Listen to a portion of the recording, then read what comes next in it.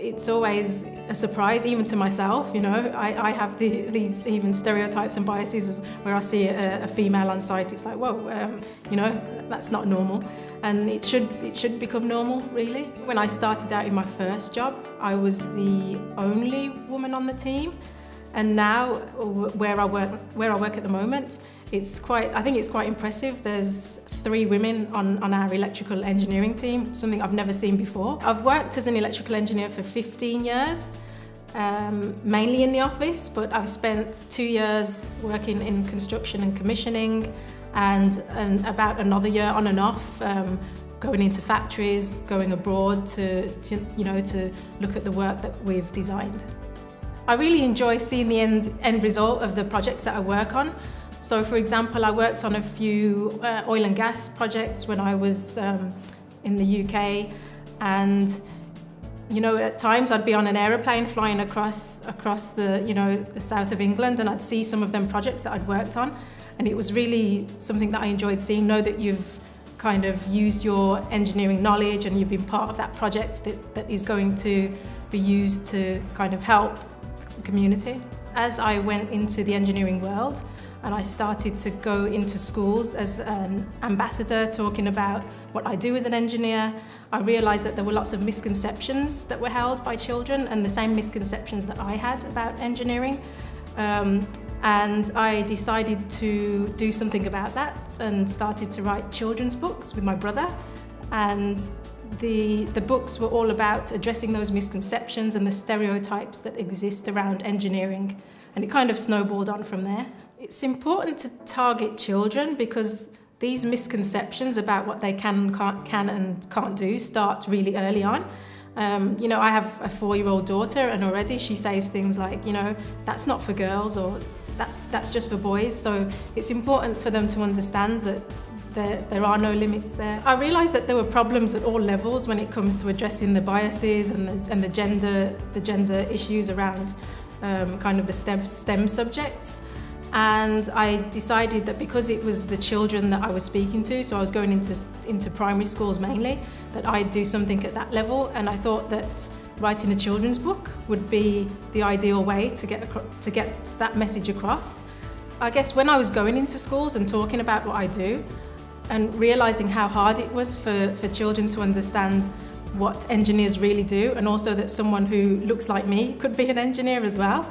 And I just thought it was such a shame that there's so many kids or people missing out on the career just because they don't know what it is. When I was going into the schools, I'd try and look for something that I could take along that would help me tell the story, and there was just nothing available at the time. So the first book was kind of a project really, and just a resource for myself to take out into the schools to use and help me kind of get that message across.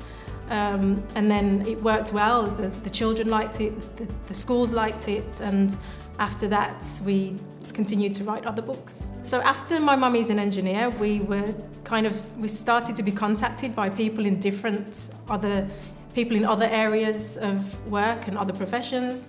And the second book that we wrote was My Mummy is a Plumber. We did My Mummy is a Scientist, My Mummy is a Soldier, My Mummy is a Firefighter, and all of them times it's been people who've contacted us to kind of say, oh, we've got that issue as well, we'd love to have something that we can take into schools to explain what our profession is about. And last year we also did our first Daddy book, which is My Daddy is a Nurse, addressing the stereotypes and misconceptions that occur in the nursing field as well. When people want to go into a role and there is that stigma around, you know, the gender, then I'd say, first of all, speak to people in that field of work, especially people who are, I guess, the minority as well, and find out what their experiences are. And I guess just go for it, because actually when you're in that area of work, like as an engineer day to day, I don't notice that I'm sometimes the only woman in the room.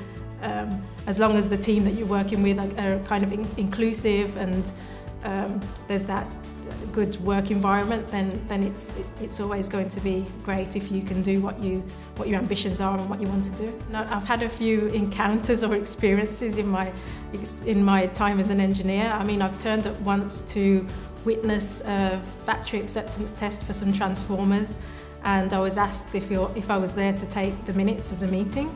you know, that kind of thing. So, you know, people are shocked, but I guess that's how society, the media and everything portrays these kind of subjects. So that's why it's important to try and make a change, I guess.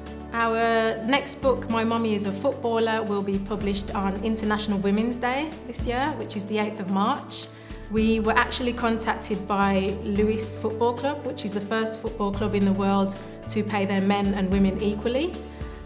So we've been working with them, working with a few football players, with the content of the book and looking at the illustrations and that kind of thing. So we're really excited because it's a bit of a change from our previous books.